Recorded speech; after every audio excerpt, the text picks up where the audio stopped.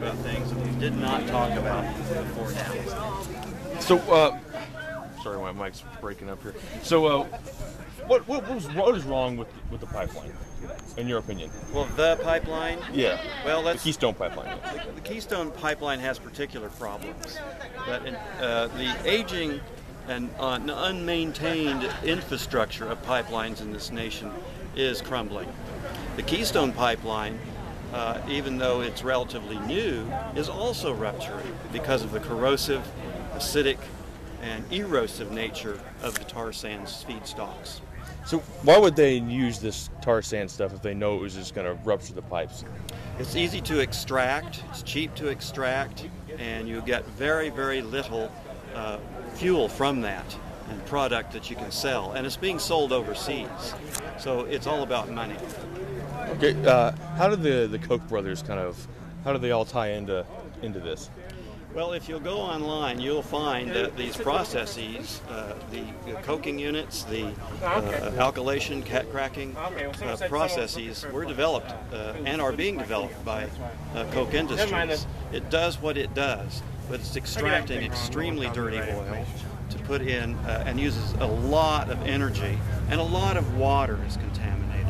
It reminds me years ago of the coal slurry pipeline that was proposed and tried to push through, and it did not. This is the same kind of thing, only a little bit different twist on the topic.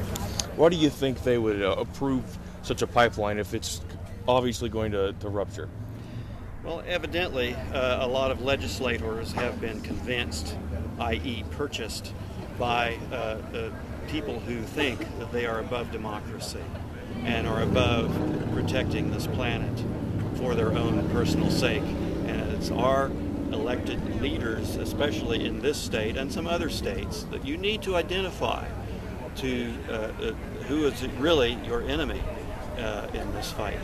The Cree people of the Alberta tar sands region, their traditional lands are being horribly encroached upon, and we are indeed helping follow in their footsteps. My mind just went blank. Oh, I'll just have a yes. You have anything to say that I haven't covered so far? Or?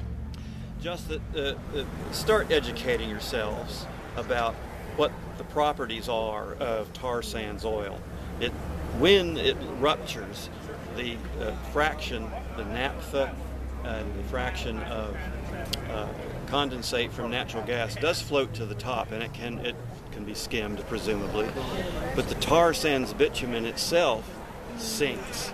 That means when it goes over wetlands, waterways, the Nebraska Platte River area, this is what bothers the geologists, it sinks, and it will sink down into the sands in the wet areas. It can't be mitigated. So it'll pretty much ruin drinking water whenever the pipe? Yeah, it's an unmitigated release that cannot be recovered, and it will go into water tables and flow as a plume underneath the surface. All right, I think that's all I got. Thank you very much. Yeah, thank you.